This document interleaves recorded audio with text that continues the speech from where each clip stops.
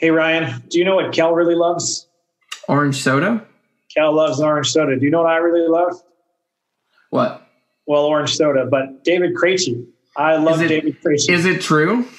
Is it true that I love David Krejci? You do. I do. I'm a big David Krejci fan. He spotted two more today against Washington.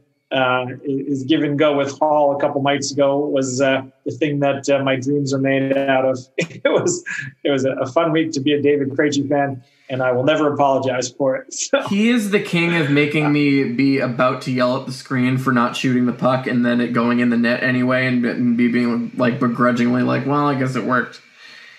Yeah, I have a theory that like players like David Krejci to some degree are undervalued, and I think they do things like that and makes you yell in the way that all the sort of normal metrics are aligned, whether you look at traditional shots on goal or other things or expected goals. And he's just so creative, and some things just barely don't work out, and so they don't show up on any stat sheet, fancy or otherwise.